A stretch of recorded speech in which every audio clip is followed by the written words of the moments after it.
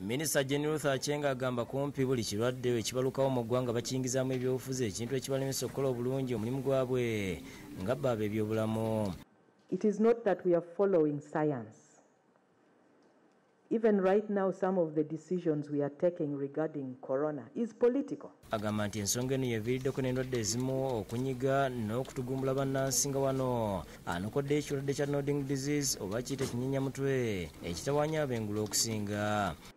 But honorable members, you all know that when we say in Parliament that there are no nodding syndrome cases, hell breaks loose. Why? Because most of the issues under the health sector are politicized. And that is why you have water being put in areas other than areas where the disease is. Because it is political.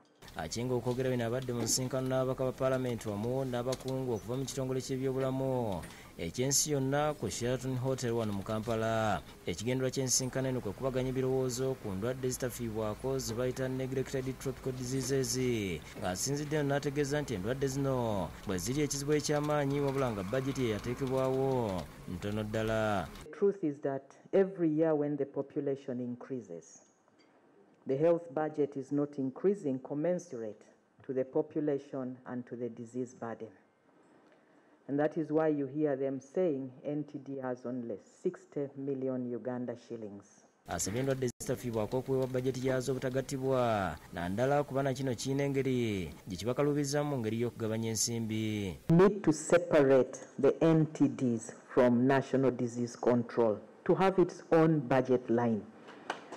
When it is hidden there, it is a problem for me. Mu kiseera kino nti abavugirizi n'ab'ekirwadde kya COVID-19 kyabanyiga nkati engeri gye baali babawamu obuyambi yakukyuka muko. That over 98% of the finances to NTDs is from partners. And they've done a good job. So I want to conclude by encouraging our partners, please do not withdraw at this time. I know you are having challenges with funding, because even the funders faced the wrath of corona, and many are not having money to freely give, but do not withdraw. Ye Patrick Baguma akola nga akulira ebyobulamu mu disitulikiti y'e Masindi akwatiddwa ku bigambibwa nti akozesa buli woofiisi. Okusinza ku bbaluwa eyaseddwako omukono gw'akulira abakozi mu disitulikiti eno Fiina Ssanyu Baguma azaala buli enfunda eziwera. Okukwatibwa kwa Baguma kulagiddwa RDC w'ekitundu ekyo Rose Kirabira ng'annyodde engeri gye yakwatiddwa. Me, when I saw this interdiction letter, I realized that this man can even disappear before we get more information from him. That's why I was forced to order for his arrest, so that he writes a statement at police which can save us. Omusasi waffe wakoledde eggulu lino nga Baguma akola statement ku poliisi. Goba Baguma bituukiddeko mu lukiiko olutuuziddwa ku Country Inn olwayitiddwa RDC Kirabira nga lugendereddwamu okulaba nga bamalawo okweyawulayawula okuli mu bakozi ba gavumenti naddala ab'ebyobulamu. Ezimu ku nsonga ezivunaanibwa Baguma kuliko ekyokubanga n'okutuusa kati tewali alipoota ya COVID-19 yali ekoleddwa n'ebirala.